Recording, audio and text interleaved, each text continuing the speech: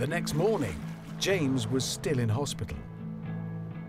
So Jeremy and I got back on the road, our thoughts very much on the tragic events of the day before.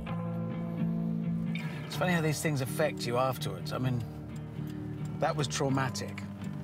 Running down that tunnel and seeing at the end of it, that fabulous car, wounded.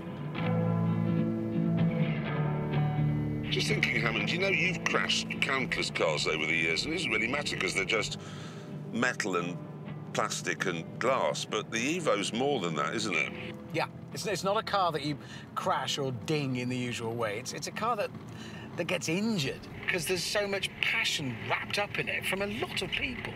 And what's worse for me is I've lost my playmate.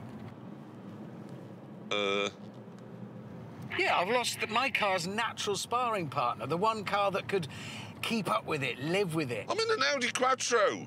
It's not an Audi Quattro, it's not a rally car. Stung by Hammond's criticism, I made a proposal. What if I could find a rudimentary wilderness workshop and turn it into a rally car? All right, well, if you can find one and do that, I'll do the one thing I can do to improve my car and give it more power. Then we're on.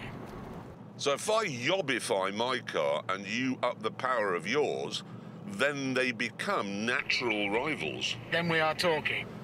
Right, sat nav.